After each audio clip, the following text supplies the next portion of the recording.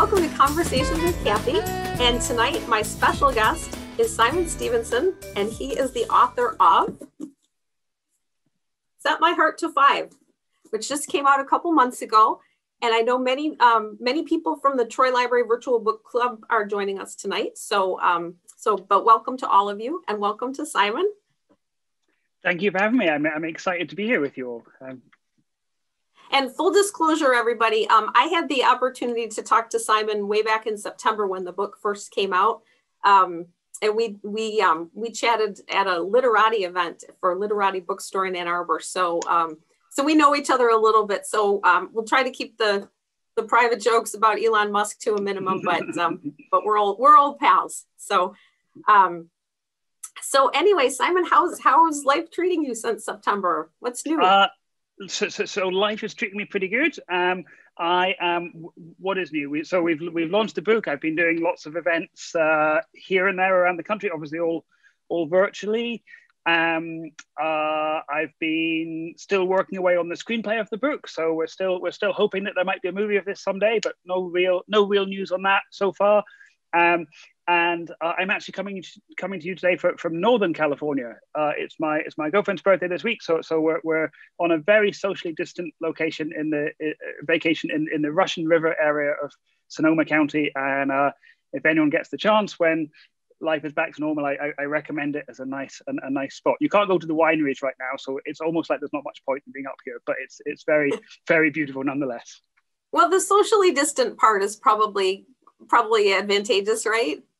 It's absolutely perfect. I mean, I'm a cyclist is my hobby, and cycling in Los Angeles is kind of an extreme sport because it's so dangerous. And so here people seem to be much more patient and tolerant and civilized to cyclists. And so there's just like endless flat roads for miles. So it's pretty great for that. And and you don't see anyone, so socially distant, perfect. That's cool. Oh, before I forget, because I already have forgotten, everybody who's watching tonight, we've disabled the chat, but you can ask your questions in the Q&A part, and we want to make sure to leave time for your questions. So you can certainly ask questions throughout the program, and we'll get to them in a little while after Simon and I have had a chance to catch up for a little bit. So don't hesitate to use the Q&A feature if you have a question. So yeah, get at us, absolutely. So Simon, I'm gonna start and not be terribly original, but where did the idea for Set My Heart to 5 come from? Sure. So I had been trying to write a novel for about 10 years. I had published a memoir about 10 years ago. And after that came out and it did okay. It got some nice reviews. I'm from Scotland, and it won a small prize in Scotland for best first book in Scotland. It may have been the only first book in Scotland that year. No one quite knows. So anyway, I decided I was a writer and that was it. And I was going to write a novel because that's what people did. And I tried so hard. I started 4 or 5, and none of them really took. And so then my life took this odd diversion where I wrote a screenplay that opened up some doors in Los Angeles, and I ended up living out in California. And as part of that process, I got a job writing a movie at a company in the Bay Area, which was Pixar. And so this novel came when I'd been in the Bay Area for a couple of years, and there was kind of really these two if you draw the Venn diagram of where this book came from, the shaded area comes from. One thing was just living in San Francisco, and everything felt so. Every second person I met seemed to be working at a tech startup, or their job was like they were like a corporate spy for Facebook or something. And so it felt like the world was sort of changing a bit too quickly for my liking. That suddenly, I stayed in a hotel one night and there was a robot brought me my toothpaste for room service. Like I called down to reception and asked if someone could send up some toothpaste, and what arrived at my door was a robot, and its head opened up, and I took the toothpaste from it. So that was sort of like that one from, I can't remember his name, from like Lost in Space robot, or like a Roomba, or like So it was more like, I mean, if anybody's a Doctor Who fan, if you remember the Daleks, who are the sort of conical. So I should preface this with, like, it was a very ordinary hotel. So it was a Hyatt in the less salubrious outskirts of Oakland. So it definitely wasn't any sort of fancy hotel. I wasn't expecting this at all. I'd come back from the UK and I'd arrived late and I'd forgotten my toothpaste. So I called down. because I was too lazy to, walk down the 5 flights of stairs and they said, yeah, sure, we'll send some up. And 10 minutes later, there was the doorbell on the room sounded. And I opened the door and there was this thing and its head opened up and there was my toothpaste. And then I was so bamboozled that I followed it like all the way back down the corridor and kind of watched in awe as it summoned the elevator kind of wirelessly, like I saw, the elevator call button. And then I got into the elevator with it and I started filming it at this point as we, descended down in awkward silence to the lobby. And then when we got to the lobby, this thing just sort of trundled back and sat by the front desk, so sort of ready for its next task. And of course, it completely defeated the point of me, doing this, because by now I had been down to the lobby. But that experience definitely changed me. I suddenly felt, well, we're really here in the future. And then my day job for those years, people are probably familiar with Pixar films, and I think the hallmark of what they do is emotion, and it's not an accident. That place is very much a laboratory for the study of emotion in movies and how you generate emotion and make people feel things. So those seem to be the two circles, and then the sort of where those things, the future and the screenwriting emotion, overlap. I think that's kind of where this book is, and it's never happened to me before. Normally, when I have an idea of something I'm going to write, I tend to have the idea, 10 or 15 or 20 years in advance, and I kind of, it's whirring there in the back, and I'm sort of, normally I think, it's not going to work, and I have to, I have to drag it out and beat it into shape. And this one is I think it's the only time it's really ever happened to me, where it's the second time actually happened in my life, where I've just felt like I knew. So this idea, and what popped into my head was the phrase screenwriting android. And when that popped into my head, I remember exactly where I was and when I was staying in San Francisco, and it was a Saturday afternoon, kind of coming into evening, about this time of year, I think, actually. And so this idea popped into my head, and I thought, that's it. That's my novel that I've been looking for about 10 years. And I took this big long walk down through kind of the Marina District, out onto Crissy Field, along by the water, and up onto the Golden Gate Bridge, which of course is the sort of that walk plays a pivotal part in the book. So yeah, I mean, I think, unfortunately, I think the lesson for me is that there's no point kind of working hard looking for ideas. I just have to wait. I just have to wait until they come, and that's I think that's how it's going to be. Well, but it worked, right? And so Jared is a dentist, and one of the things that I find so amusing is because he doesn't have to feel emotion or care when he's working on people. Yeah. And but since you're not in Michigan, but you're talking to a Michigan crowd, where did the idea come from to set it in Ypsilanti? Sure. So partly, I think like everything always has a few reasons, doesn't it? So partly I knew that, I knew Jared I wanted him to be a screenwriter, and I wanted him to come to California from somewhere else, because obviously that's what I had done, and to kind of see California with fresh eyes. I think that Britain would have just been too complex and too far, and it becomes so it had to be somewhere in America.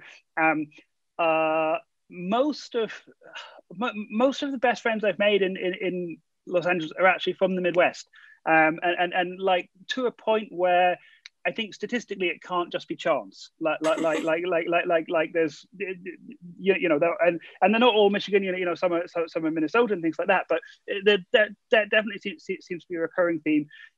So the Midwest was kind of somewhere I felt that I had some sort of familiarity with, and my former partner was from Michigan, and so I'd spent quite a lot of time in Michigan. Sort of outside Grand Rapids is where they're from. So I spent a lot of time around there. So I kind of knew that I wanted the character to come from somewhere sort of very just classically American in the best possible sense, because I kind of wanted him to have, a very nice kind of stable existence where, if if he hadn't had this malfunctioning in his programming, there was a perfectly good existence for him. So I think that was sort of where it came from. And then Ypsilanti, I think I have to confess, like, I think I really just loved the word. I think it's such a beautiful word. And I listened a lot, years ago to Sufjan Stevens has his Michigan album. And there's all the songs are named after these beautiful names of these places in Michigan. And there is a Ypsilanti song. And I think that was probably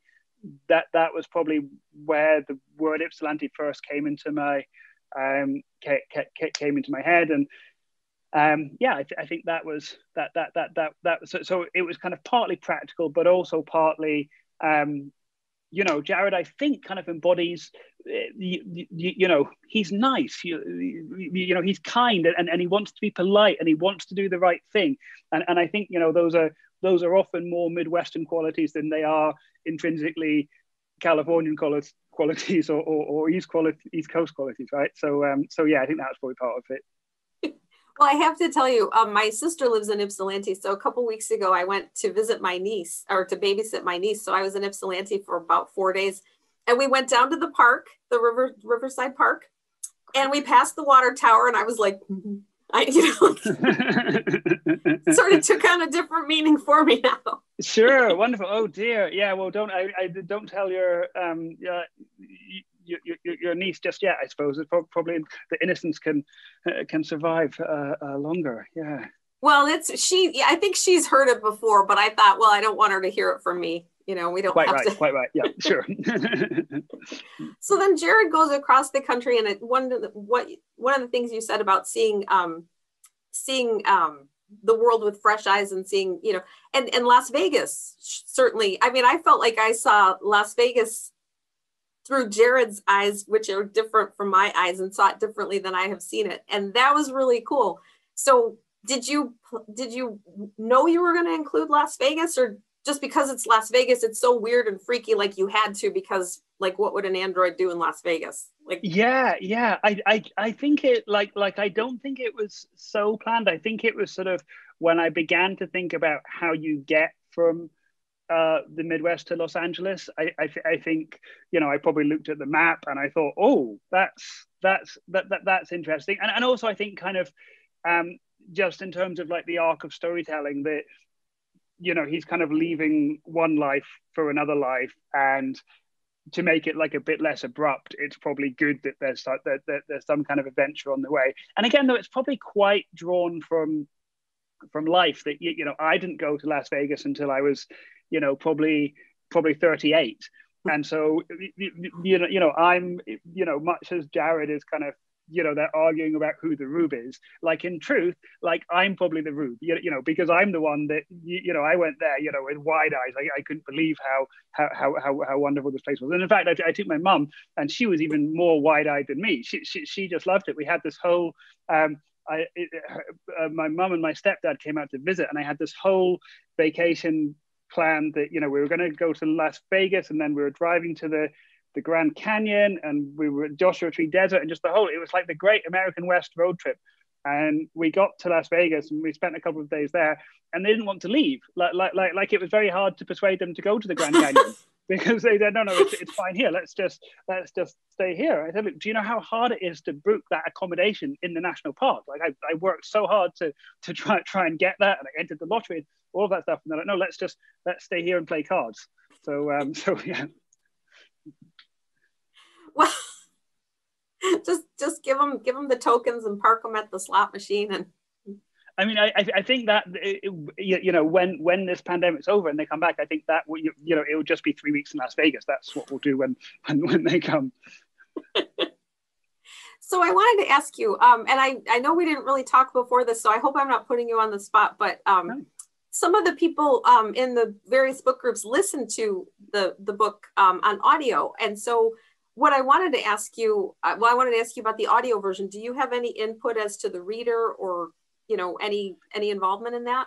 Yeah, so I had a little bit, which was just kind of listening to some samples of different actors. And the thing is, I guess it's I'm a screenwriter by trade, so it's not a million miles away from my day job in that I'm kind of quite interested in actors and acting and that craft and how they do it. And I guess, there's so many fantastic, audiobook actors out there. And I think what really, the guy we have is called Christopher Ragland, and he's great. And I think what really tipped it for me was I was looking for someone with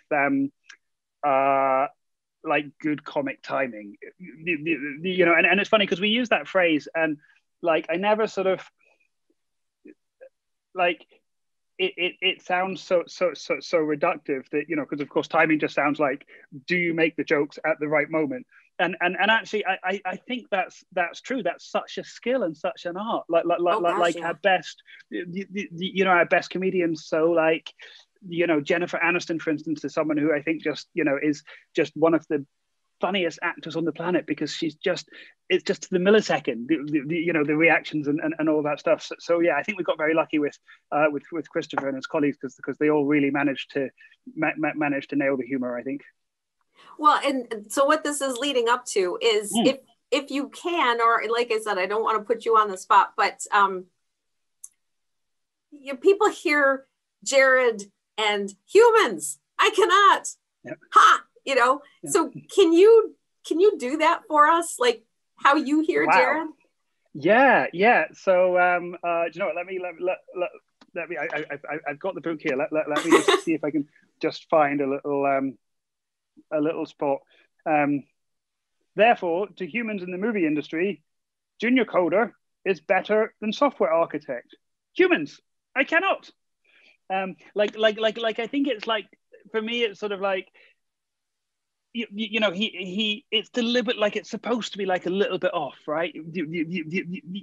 He's trying hard, and he wants to appear human, but he just doesn't get it quite right. And I think that's I'm always so gratified when people get that. Like I've had a couple of people say, well, he didn't sound very convincingly human, and I've kind of said, well, kind of the point, because he's not. So, yeah. Yeah. Well, I'd like to go back. We were talking about a little bit about emotion in Pixar, and and one of the things that I loved about this book so much is that it was funny. I mean, laugh out loud funny on every page, most every page, except when it was poignant. But the exploration of emotions that Jared goes through, and to have sort of an analysis of what a particular emotion, the definition of an emotion as understood by an android was great. I loved it. So like, where did that come from? What made you decide to be so specific about emotions? Sure. So I was in my previous life, I was a physician, and I was a children's doctor. Was my main job, and I did a job for a while that was mainly working with kids with autism, Asperger's syndrome, and of course, part of those disorders is often to do with the processing of emotions, kind of the understanding of emotions, and a lot of times what we found, or what seems to be the case, is that it's not that people don't feel emotions. It's the challenge is often in knowing how to interpret your own emotions, or the categorization of them. And I think as humans, we're all sort of like can sort of have this problem sometimes, in terms of am I like in a sort of crude comic way, like am I depressed, or am I just hungry, and so, but when I worked with those kids, one of the tools that they used was, and is actually in the book, is the feelings wheel, and so the feelings wheel is a real thing, which you do give to people who sometimes struggle with identifying their emotions, and a lot of times they find it very useful. And in truth, I think I never had my own feelings wheel, but certainly, working with those people, I did begin to kind of, try and consider a bit more about, like, what am I feeling in this particular moment? And I suppose it goes to, like, there's such a movement of mindfulness now, isn't there? And being in the moment and being aware of what we're feeling. And I think, it's definitely probably partly a journey I've been on of, trying to recognize my own emotions. And then I think it's the flip side is when I knew I was going to be writing about an android, the truth is they're going to be better than us at everything. So like just literally everything, with the possible exception of emotions. Like the only thing as humans that we're going to be able to do better is emotion. And so that felt like that was really fertile territory for this Jared who is just so smart in so many other ways and so logical and no doubt a brilliant dentist, but just is like a toddler when it comes to emotions and can't really recognize what he's feeling. Well, I love too that he can't irony and sarcasm, because those Germans, they sure know how to have a good time. Yep. Nobody knows how to party like the Germans. Absolutely. So one of the first places internationally that the book sold was Germany, and I was quite worried about this. I kept saying, "Look, have they read it? Have they read it all the way through? Are they, So it's not come out yet, but it looks like they're taking it in a good fun spirit there. Oh, well, they know how to take a joke, right? So there's a lot of relationships in the book, but Jared and his mom, and Jared and Amber, and I think also Jared and Inspector Bridges have sort of a fugitive-esque type, quality there. Do you have, what do you think about that? Did you have a favorite part that you were writing in any of those relationships, or do you have a favorite part of the whole book that you just think, oh, this is where I really nailed it? Sure. Interesting. I definitely, I don't think I would be so bold as to say this is where I definitely nailed it, about anything I've written ever. I think that certainly one of the things, I had to do an article for a blog about, and it was titled, what's your favorite thing about your book? And I did think about it for a long time. And I think that what I came up with for that, which I think is true, is the real joy for me was being able to write with enthusiasm, because we live in such an age of like snark and cynicism, and everything has to be, LOL. It's very hard these days to sort of, be authentic and be honest about, that we're humans and we have feelings and things make us sad and things make us happy. And I think the real joy of, writing in Jared's voice was just how earnest he is, and how earnest that he gets to be, like, that he can say, I saw the movie Titanic and I loved it, which is probably true of me, and it's something I don't get to say. In my screenwriting job, I go to these meetings with these fancy award-winning directors, and they ask you what your favorite movie is, and you have to name some black and white Finnish movie from 1984 that's like a 7-hour long documentary. And in fact, if I was honest, I would probably be saying Sleepless in Seattle. I love it. It's earnest and it's heartfelt and it makes me feel good.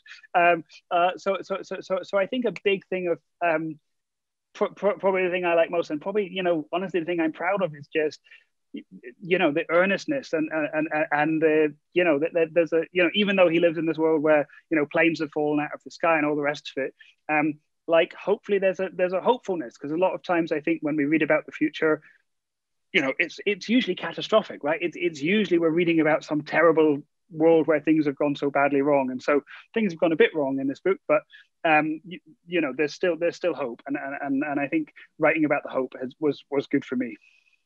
Well, and that's for me, honestly, reading it, because like I said, laugh out loud on just about every page, but there was just that poignancy and that sweetness and the emotion, that for me anyway, it was an antidote to all the doom and the gloom and the, everything that was going on, certainly in September with the pandemic and politics and all of that.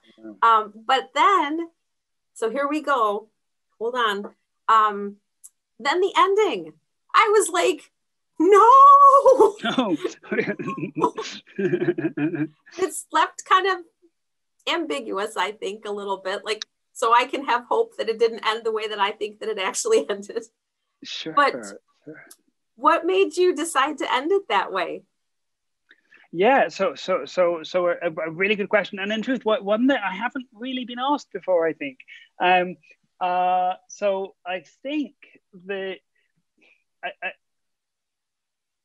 I think it was mainly to do with like feeling that Jared was on this journey of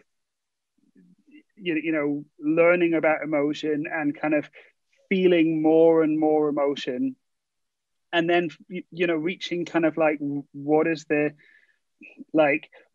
most emotion a human can feel. And I was very I tried to avoid doing this ending for a long time because I'm very sensitive to the people taking their own lives. It's such a a devastating tragedy in our world, and the last thing you want to do is in any way minimize it or make light of it or use it for simply because it's a convenient ending to a story. And I think I felt sort of genuinely that that is that was the sort of natural ending that Jared would go to. I mean, I think there's also this sort of like, it's a bit it's different because it's one of the models I had in mind was another movie I love, which is Thelma and Louise. So of course I'm sure everyone's seen it, so I think I'll talk about it freely. The ending of Thelma and Louise, which of course they talk about, Jared talks about in the book. It's the housewife and the waitress, and I think that obviously what happens at the end of that movie is they've used up all that options. That there's no way out. If they go back, they're going to go to jail, and so they choose to die in glory. And I suppose it's also Butch Cassidy and the Sundance Kid kind of ends his way. So there's quite a great tradition of it in the movies. And obviously, like, part of the fun of the book was trying to find trying to bring some of the tropes from the movies to a book and to do it in a sort of different way. So I don't know, I don't think there's a version where Jared's story would have a happy ending. I mean, I guess if they,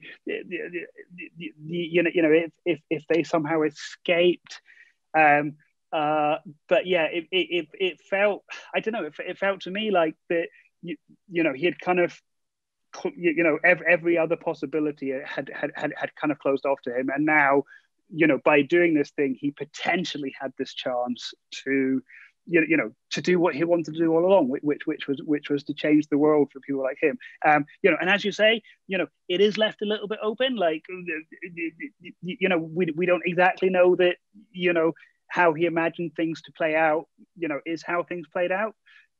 So yeah, I think it's good we can leave that little that little bit of hope.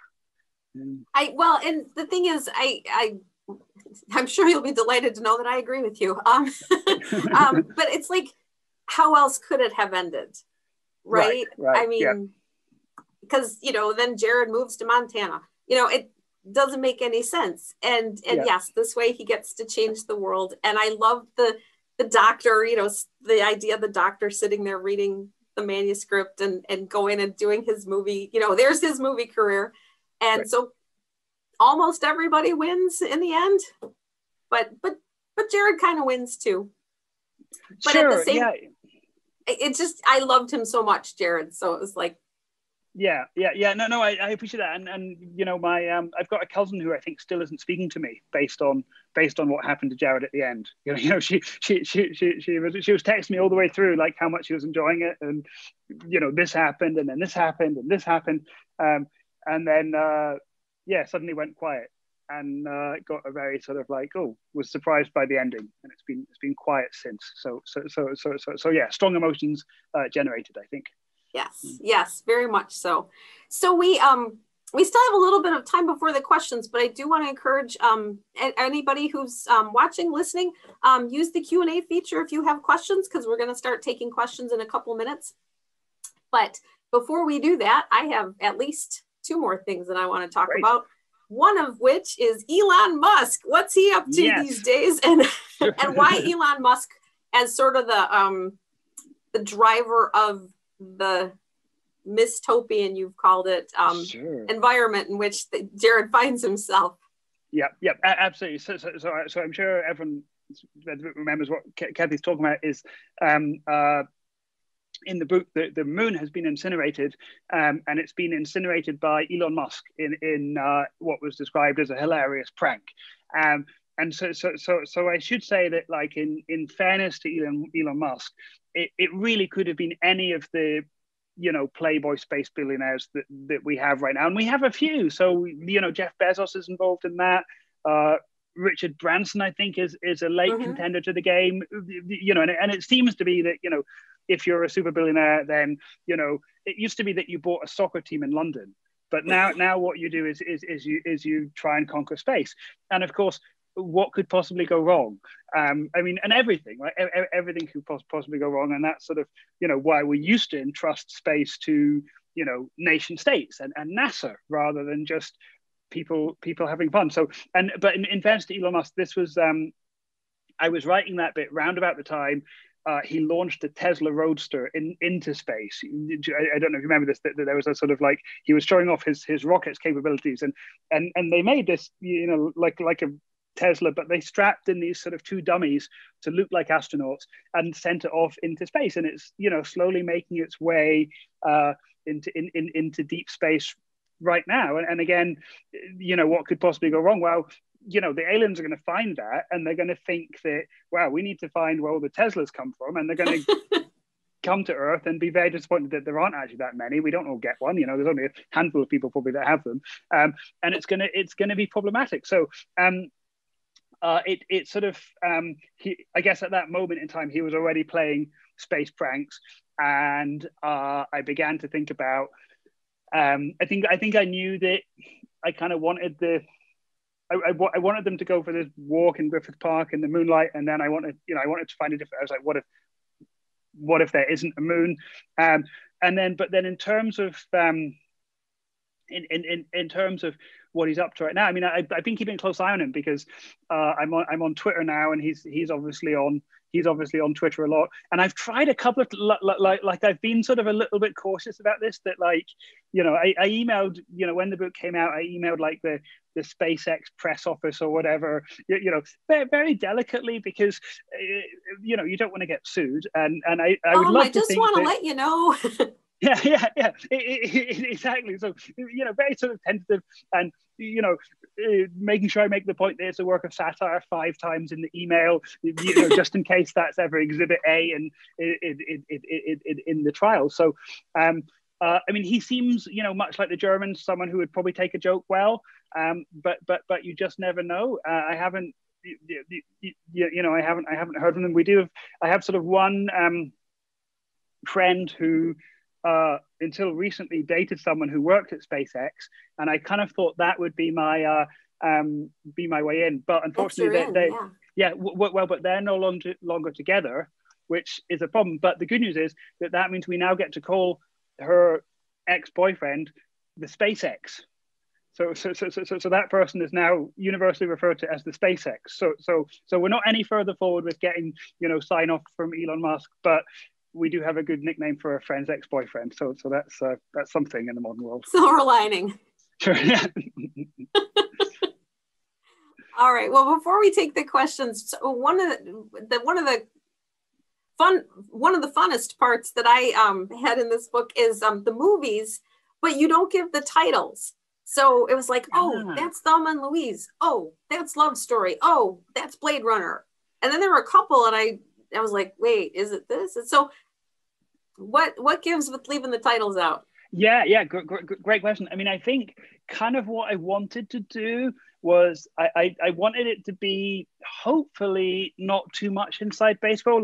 Like I think obviously, like, I love it, you know, when people get the references, that's totally fine. But my hope was that you could read the book and it would still work without knowing. So the idea being that, you know, we're seeing everything through Jared's eyes, and kind of what matters more isn't so much what the actual movie is, but is what Jared's experience of the movie is. so that was kind of my hope. I know that people definitely like to know, what the movies are. If anyone's wondering about what a particular movie is, I'm on Twitter. Get at me. I'm very happy to tell you which movies which. The one that people seem to not often know is the love story between the handsome bank robber and the U.S. Marshal. Sort of all about the meet cute, and they go to the penitentiary where some of this movie took place, because if you remember, the way these people meet is the handsome bank robber is escaping from the penitentiary and kidnaps the beautiful U.S. Marshal on the way, and that movie is the movie Out of Sight from 2000 with the most handsome bank robber of all time, which is George Clooney, and the most beautiful U.S. Marshal of all time, which is Jennifer Lopez. And it's really just, it's one of my favorite movies. I think it's from an Elmore Leonard book, but it got, hugely changed, I think, necessarily. And Steven Soderbergh directed it, and it's just, for me, it's really kind of like what I love in a movie, which it's Soderbergh, so it's art and it's smart and it's got heart, but it also really tells a great story. It's just if anyone hasn't seen that movie, that's a strong recommend from me. Is Out of Sight from 2000. That was one that I had to think about for a while, because I was like, okay, I think it's that movie with George Clooney and Jennifer Lopez, and I couldn't get the title for the longest time. And then, but I was like, I think that's it. So it's funny to me that movie isn't more popular than it is. I really think it's one of the greats, but it didn't quite connect so much, I think. Wasn't that kind of the start of George Clooney's career? Like when he was just getting started, it was like the middle 90s, maybe? Yeah, Cathy, you are absolutely right. And I know this because I once went to a talk that Steven Soderbergh, the director, did. And he told this brilliant story where he had directed the movie Sex, Lies and Videotape, which won the Palme d'Or, so he was the big hot thing. And but he couldn't get a studio movie. Like no one was going to trust him with, whatever the budgets, the $50 million budget were. And he said that this one project came his way, and it was Out of Sight, and he read the script and it was absolutely fantastic. And he said, this is great, but why isn't someone else doing this? Like, why is this coming to me? Because, normally this would be snapped up. And the studio said, well, there's a problem. There's an actor attached to it. And he said, okay, who's the actor? And they said, well, the actor's George Clooney. And the problem was, believe it or not, at that time, George Clooney was considered a TV star. He was from Facts of Life. Yeah. And ER. Yeah. And there was such a division in those days between TV and movies that it was thought impossible that a George Clooney could ever become a movie star because he's starting to, isn't that insane? But that was, and so kind of why Soderbergh got the movie and why, Clooney got to do it was because they were both kind of in that same point in their career where they needed someone to take a chance on them. So yeah, I guess, it gave us George Clooney. So it did pretty great. Yay, Out of Sight. So, all right, well, let's take some questions. Olivia, do we have questions from our audience? Oh, I don't hear you. Can you hear me now? Yes. Good. All right. So yes, we do have some questions. The first one that popped up is it difficult to write in a Midwestern American voice, or do you find it difficult? Wow. Well, this seems like potentially a trick question, because I think, you can probably tell me much better as to whether I got the Midwestern American voice right or not. I suppose there's a question of like, is how Midwestern is Jared? I mean, certainly he was manufactured at the robotics plant on K Street in Detroit, but he's probably I think he has the he certainly has the soul of a Midwesterner in terms of his kindness and his compassion and his wanting to do the right thing and be nice. But I suppose his voice is probably his voice is still more sort of like an android who's trying to sound human. So I probably made things easy for myself by that I have a ready-made excuse that I can say, well, he's not actually supposed to sound that much like a Midwesterner. He's supposed to sound like an android. But that said, so many of the so many of the writers I grew up loving were kind of from the Midwest. So I was always obsessed with Scott Fitzgerald. Hemingway's in there. I had a big Garrison Keillor phase. So I feel like probably those voices have probably all filtered into my writing anyway. And in fact, probably if I probably tried to write something set in Scotland now, they would probably sound Midwestern. So.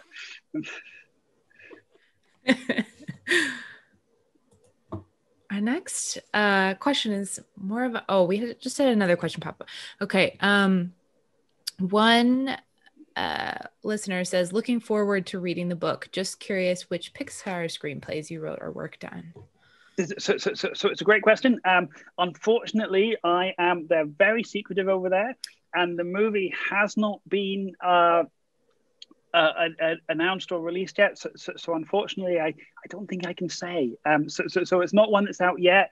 I can also say it's not a sequel, and I think they should be announcing it fairly soon. I should also say that they're very much collaborative efforts. So it will probably be my name and several other names as well. But I did work on one that is forthcoming, but I'm afraid that's probably, if the contracts there are amazing, because they if you have to sign this contract that says that if you give away the movie, then they can sue you for the entire budget of the movie, and those movies average about $500 million.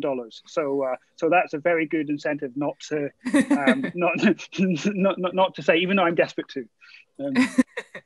Not worth the risk. You worked on a movie that you can't, didn't? Gosh, I don't want to get you in trouble. That's right. Paddington. Yes. No. So Paddington 2, in fact. And yeah, I can definitely talk about that because that was out in the world. I mean, that one, it's funny. So the Paddington movies are very much the brainchild of the director. So Paul King, who's the writer and director, and he actually has another writer he works with, another Simon Farnaby. As there's this great joke in America that all British people are called Simon. It's true. There was another Simon that wrote most of that Paddington movie. I had worked with the director a bit on something else, and so they had some moment when I think Simon Farnaby was going off to shoot another movie or something, and so I went and did a bit of work with Paul on it. But in truth, he's very collaborative, but it's really he's really the he's really the brains of it. But it's funny. I think it's one of the only movies with 100% on Rotten Tomatoes. So I'm definitely happy to state my small claim. My credit, I think, is additional material, which I think is fair. So we talked about, we had a couple questions crop up in book club that I've been asked to ask you. And one of the words that we kept coming up with was cinematic, and that the book felt cinematic, which goes along with what we were just talking about there. But is that something you thought about when you were writing it? Do you think about it? I mean, is there a way that you can differentiate between your screenplay writing and your novel writing, or do you kind of see it the same way?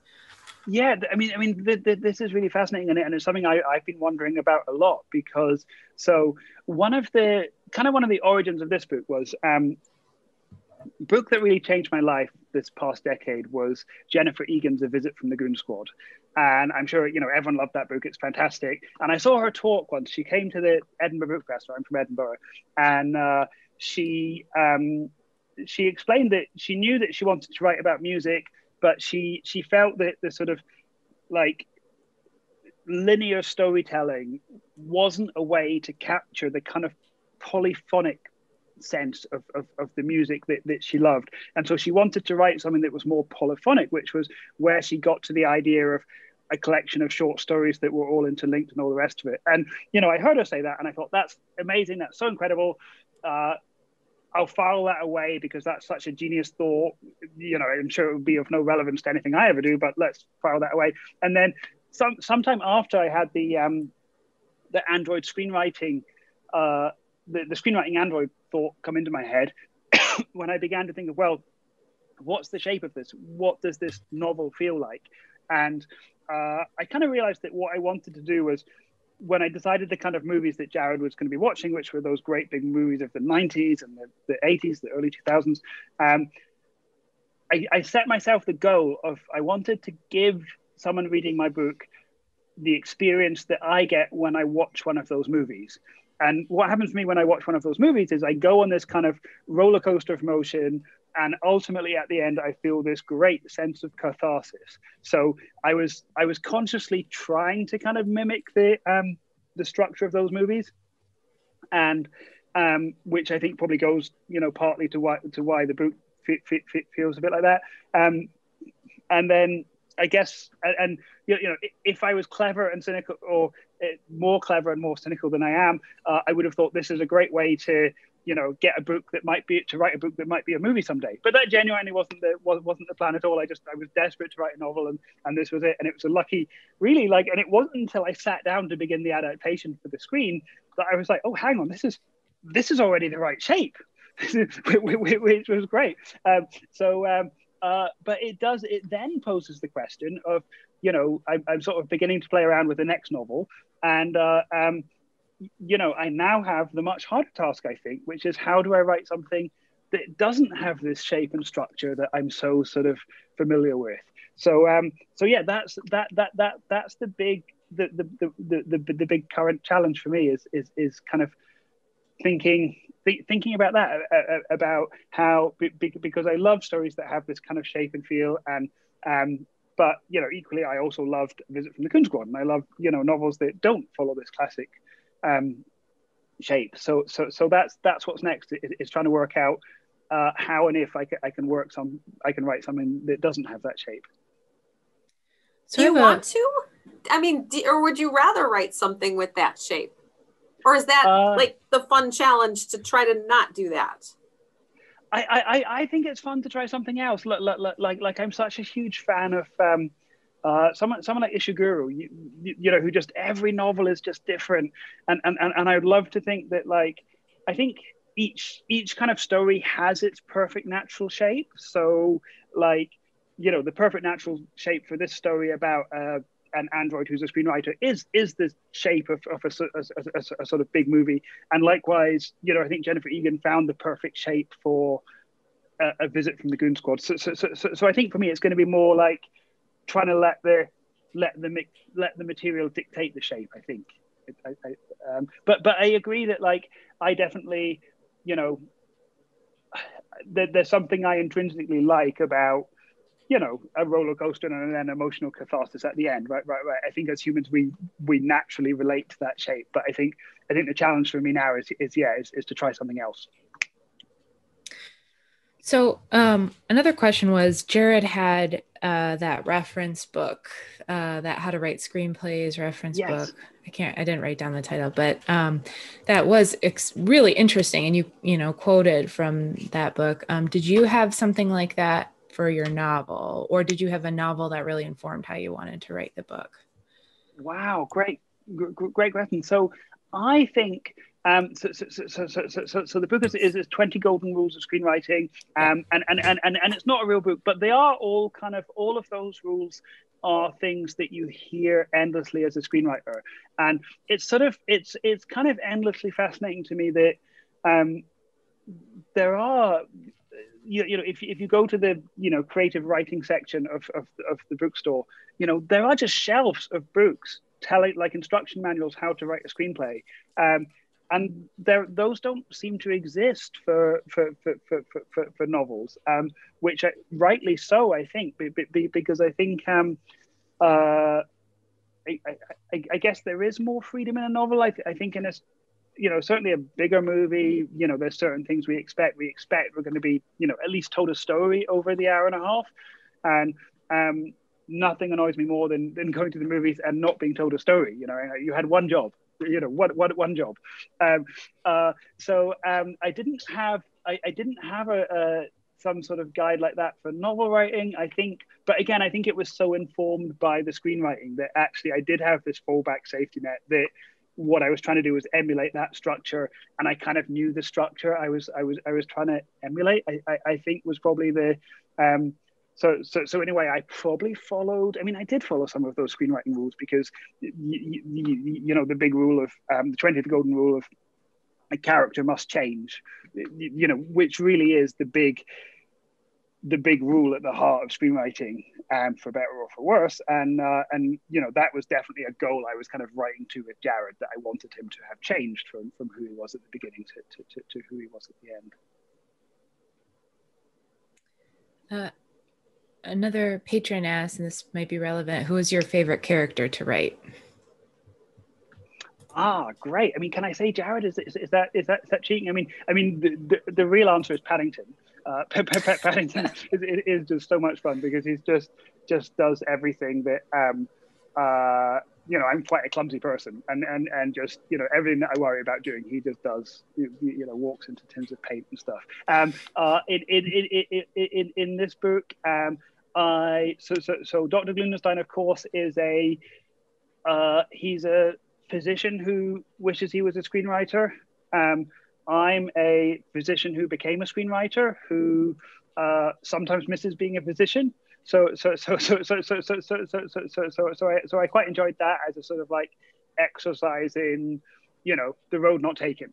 That like it was a good reminder to me that I made a choice and there was reasons for my choice. Do we have other questions? Yeah, we have one more question, then a comment that I saved to the end because it was a lovely comment. But I'll ask. There's a question here. The bot hunting was disturbing. Were you influenced by current events? Wow, great question. Yeah. So, I mean, I appreciate the comment because it was supposed to be, a bit disturbing in terms of I wanted it to be, very clear that, whilst we're having a lot of fun with Jared and all the rest of it, that, he's in danger, and people are treating him, badly. And there's people that really want to hurt him in the world for no reason. And I think, I mean, in terms of current events, like I probably wrote this book before, obviously things have kind of taken a darker turn in the past couple of years. And when I began to write this book was probably 2017. So there was already, the outgoing administration were already in office. And similarly in Britain, I think we'd already voted for Brexit, which is why there's an English refugee in the book, actually, is because that's probably if you extrapolate Brexit, there's that Britain becomes the poorest country in the world. I can say that because I'm British. And so with that, I mean, so it wasn't really, I didn't have in mind, probably some of the parallels which seem more direct now, but I mean, more like it was just about, I think, the dangers of othering, right? And the, whether that's, just on like an individual level in our day-to-day lives, or whether that's, with a different group of people or something. I think, Jared's quest is he just wants to belong, he just wants to feel like he's welcome and he's part of things. And I think as humans, we all have that sense. And I think I didn't want to, I probably didn't want to draw any like overly heavy sort of analogies or something beyond just, I guess just talking about, just make an extreme example of how dangerous it is to be the other sometimes, and how just to make him feel more alone and outside. Yeah, absolutely. And I'll read the lovely comment too before I throw it over to you guys. Jared's understanding of human nature and how it's explained so accurately is very telling of the author's awareness and intuition. I expect that comes from his background in health. So while I laughed out loud, I could also appreciate the astute truths of us as humankind. I thoroughly enjoyed this novel, and someone else wrote in to say that they enjoyed reading it too. Well, that's very kind, and thank you. That really, really means a great deal to me, because I think much as Jared's journey is writing in the hope of finding connection, I think as writers, that's what we're trying to do as well, right? Is we're trying to find connection and trying to relate to our fellow humans, and there's nothing more gratifying than when someone reads something and does relate to it. So thank you. Appreciate that. Yay. So you're working on the next book. The screenplay is in progress. Can you tell us anything about the possible movie? Yeah. So with and I can say this because it's all in the public domain. So I the big thing about movies is what helps movies happen is directors. Like you know, if I'd known this, I may not have chosen to become a screenwriter, but I didn't know this 20 years ago when I started out. So the directors are really the they're the people that make things happen. And I got very lucky because one of, you know, to my mind, the greatest directors in the world, Edgar Wright, who people might know from Baby Driver was his most recent movie, but he also made Shaun of the Dead and The World's End and Hot Fuzz. So all those really great fun movies. He read the book and liked it, and so that meant that, you know, we were kind of off to the races in terms of you know, a studio came on board, and so I've written a screenplay. Things are obviously, you know, with the pandemic, things are sort of not entirely clear, both in terms of how you make a movie, but then also how you show it, right? Because you know, our cinemas aren't flourishing right now, and I think we're all, you know, hopeful that they'll survive. So I think we're sort of at this like slightly funny point where, you know, the script's done, and I think we're sort of just slightly waiting to see what the world looks like. And I think things are, you know, a lot of my friends in Los Angeles kind of work on the crew on films, and they do seem to be sort of ramping back up. You know, they seem to have ways, you know, they've got some testing protocols, and they've got, you know, they seem to be starting to make things. So I'm hopeful that there'll be a movie of this before too long. But I've also been, you know, out in Los Angeles long enough to know that, you know, they always tell you never to get excited until the cameras start rolling. And probably in this day and age, you know, you probably shouldn't get too excited until they finish rolling, I would imagine. Well, I'm keeping my fingers crossed because I love the movies, and I would love to see this as a movie. And Edgar Wright too, you know, Scott Pilgrim versus the World, and that was so exactly, yes, visual and, you know, pulling you out and then, you know, taking you in and all the effects and everything. And I just, when I heard that he was directing, I was like, oh, perfect, because some of the cutaway scenes or the things that I think that's exactly right. I think it'd be so fantastic about it. And then the other thing, and it seems an odd thing to say because, like, of course, all film directors are great cinephiles, but he is really one of the great cinephiles. Like I follow him on Twitter, and sometimes he posts, you know, the movies he's been watching over quarantine, and it's just these, you know, huge stacks of movies. And he was actually he read the book in manuscript, and he helped me out because I made a very silly mistake where one of the movies Jared talks about when he goes to the Griffith Park Observatory is he talks about this movie in which this teenager gets in this knife fight, and the movie is Rebel Without a Cause, and there's a statue to James Dean up there at Griffith Park. And I used that to spin off and talk about, in the original manuscript, to talk about black and white movies and how they were, you know, precious and beautiful and stuff. And he very kindly in our first call said, look, you know, I just think if I was you, I'd want to know, but, you know, you've got this passage. And the thing is that Rebel Without a Cause isn't in black and white. It's actually famously in glorious Technicolor. Like, it's one of the most famous movies in Technicolor there is. And James Dean's jacket is red, you know, and we used that same jacket in Baby Driver to pay a homage to that. And I was like, wow, okay, yeah. And I was so puzzled because I was like, well, you know, if Edgar Wright says it's in Technicolor, of course it's in Technicolor. However, I very clearly remember seeing this in black and white, and so I went Googling, and I was sure I must have seen some weird cut or some print or some, like, you know, on television or something. And it turns out I had never seen Rebel Without a Cause. What I'd seen was Rumblefish, the 1983 Francis Ford Coppola film, which also has a motorbike in it and a guy in a leather jacket. But the guy in the leather jacket is not James Dean. He's Nicolas Cage. Which is very different. So anyway, we're very lucky to have a true cinephile on the case, because otherwise the manuscript would have had this terrible error in it, apart from anything else. And also he's going to make a brilliant movie. But yeah, he saved my bacon already, so that was great. Oh, that's so cool. Well, I'm so sad that we are at the end of our time. I just really want to thank you, Simon, for hanging out with us and spending more time in the Midwest with the Midwest audience and talking to me again. And just know, please, that we wish you the very best, and we're cheering for you, and we hope that you'll come back and talk to us with the next book. Absolutely, and you know, thank you guys. Thank you for all your support. It's been an absolute thrill. I've you know, enjoyed this conversation a ton, and you know, my thanks to the book groups for reading the book again. I super appreciate that, and yeah, definitely see you next time. Cool. Yes, when your next book comes out, you got the book group audience covered. So. Wonderful, great, thank you. Thank you. All right, well, enjoy your vacation. Happy birthday to your girlfriend. Stay away from fires, and just be careful out there. Perfect. Yep. Likewise. Absolutely. It's a tough time. We're all gonna be careful. And write faster. Okay. Yeah. That's next. Great. Thank you, guys. Thanks everybody for joining us. We'll see you next time. Have a good night.